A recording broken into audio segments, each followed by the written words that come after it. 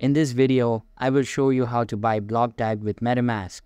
Make sure to watch until the very end to make sure you don't miss out on any of the important steps. Alright, let's begin. So first, head to your wallet homepage and find the button on extension. You can find the buy or sell button on the left of your wallet view, which will redirect you to the Metamask portfolio. If you're on Metamask portfolio already, select the Move Crypto tab and then click Buy. If you're a first-time user, you must select your region, which will generally default to your current location.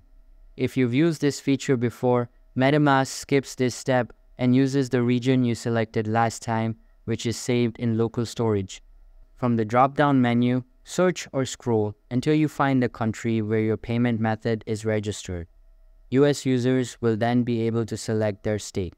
On the next screen, select your payment method. And note that you can always adjust this afterward if you change your mind. Now select the token you want to buy using the buy field at the top of the screen.